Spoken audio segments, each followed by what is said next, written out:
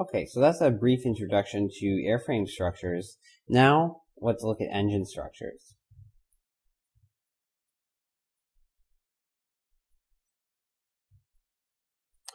And this is from MIT OpenCourseWare course 16.50, lecture 32. So, the critical structural consideration for engines are disk stresses, and these are dominated by centrifugal stresses.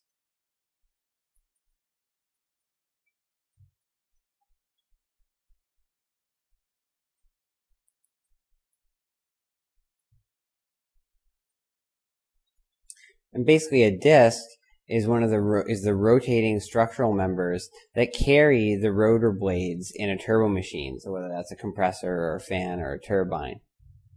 And these disks have a large mass, which is a significant portion of the total engine mass. Often these are what sets a limit on the blade rotational speed, and really these disk stresses can govern the limitations on performance in some modern aircraft engines. So to try to get an idea of what is going on here, let's start by drawing a center line. And first, let's look at a axial view. So here's a bit of outer casing of our engine. The disc may start here. Inside here is a shaft. The disc will be wide at the base. Will then taper and then have a rim on which is mounted a blade. So this is the disc we're talking about, which has a hub, a rim, and a main central portion, and this is a blade. So just to get some terminology out of the way, this is Ri, the inner radius.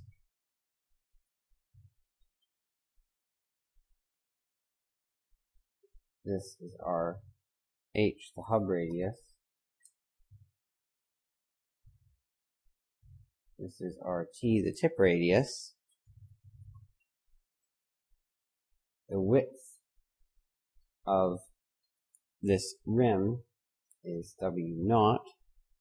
The width of the base is Wi. The width of the base of this tapering section is Zi. The width at some arbitrary height is Z. And the width at the top is ZH. There's also the thickness of this tapering section, the height of it, I should say, which is T sub, say, E. Okay, now if we look at this from the front, what we'll see is the following.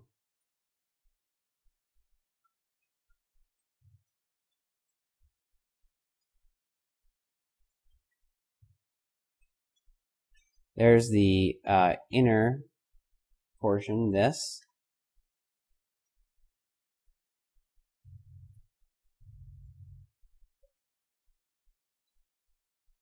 There's the tapering portion.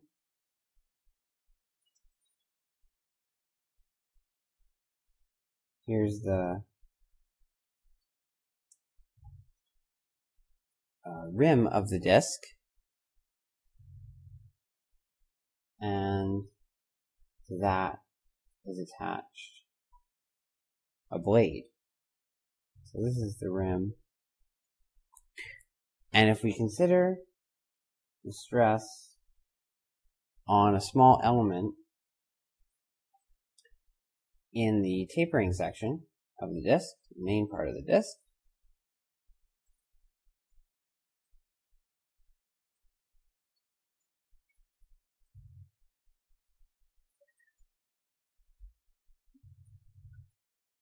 This is developed in detail in the notes, but here I'll just do it quickly. Z plus dz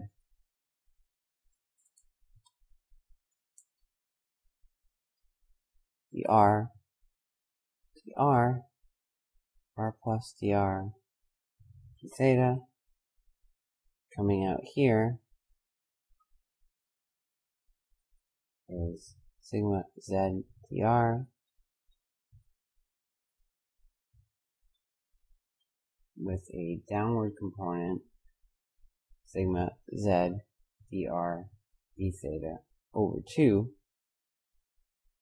It's the same on this side. And there's a downward stress sigma z r d theta. And from this, if we want to figure out what the net outwards force is due to the rotation,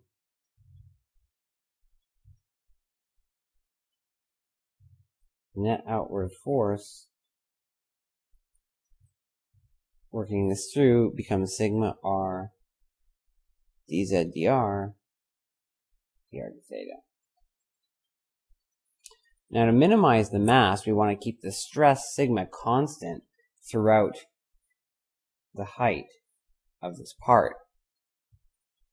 So that means that rho z omega squared r squared d theta dr should equal negative sigma r dz dr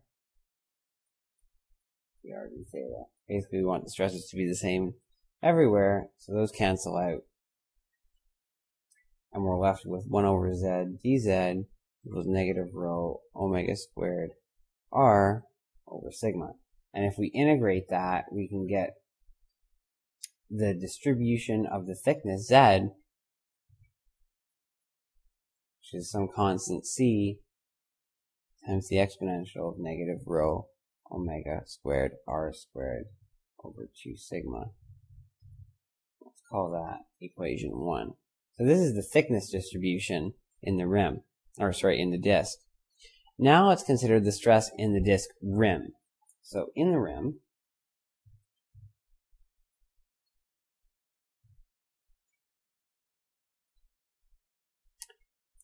there's a downward stress sigma z h r h d theta.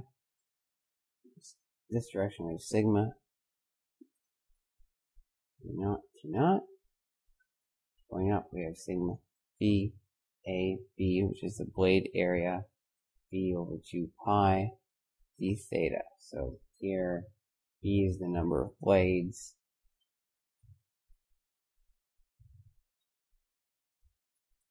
Sigma b is the blade stress, and we're assuming uniform blade loading around the circumference.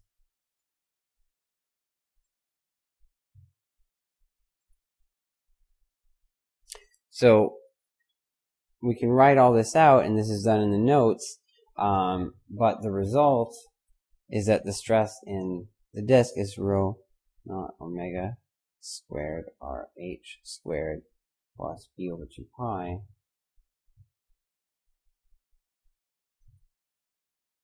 sigma BH AB divided by W naught T naught all over 1 plus ZH RH over W naught T naught. And essentially, call that equation 2.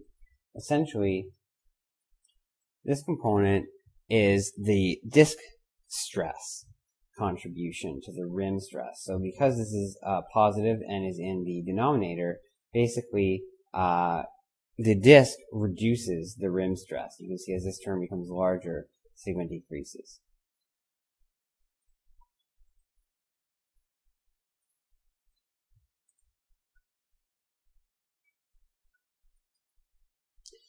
So there's also the inner rim, which supports the disk, as was shown before. And we can write a similar equation for that. And if we do that, which is developed in the notes, we get rho omega squared Ri squared over 1 minus Zi Ri over Wi Ti, which is equation 3. Now here we can see that the disk adds to the inner rim stress. Next, for the blades,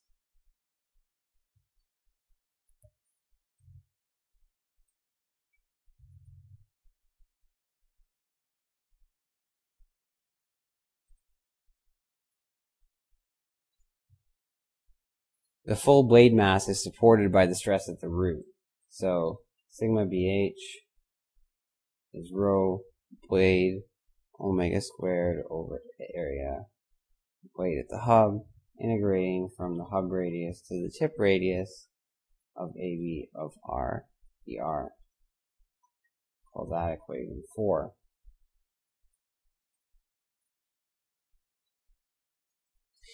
So therefore, to design a disk, we can use these equations along with some other knowledge to come up with how we want to design the blades. So to design a desk,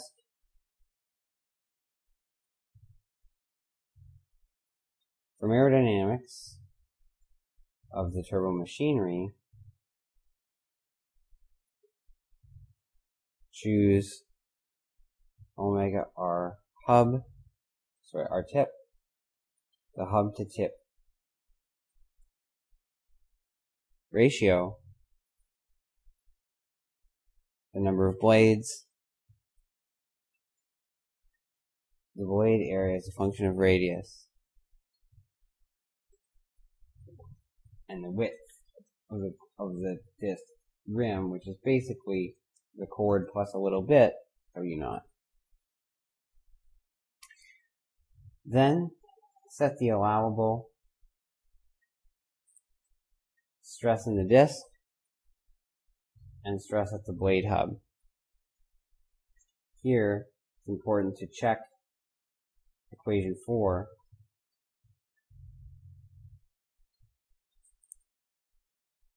for the blade hub stress, as this can limit omega RT. So this may limit your rotational speed. Next, you choose T0, and if you recall, we go back.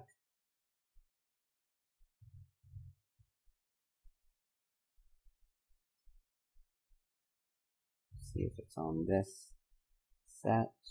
No, so it's on this set. Good. So it's T0. T0 is this height. Choose T0 and compute the thickness at the hub from equation 2.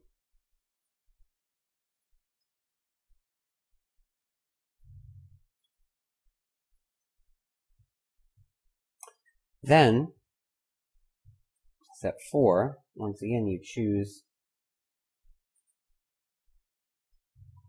Ri, the inner rim radius. This is maybe depending on characteristics of your shaft.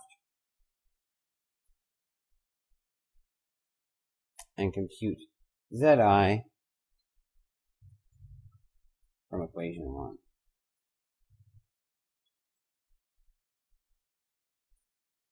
And then finally, compute Wi Ti from equation 3. I know this is a little confusing, and this is a lot of steps with a lot of variables. This outlines the process. In class, we'll do examples interactively to give you a feel for how this works out in practice.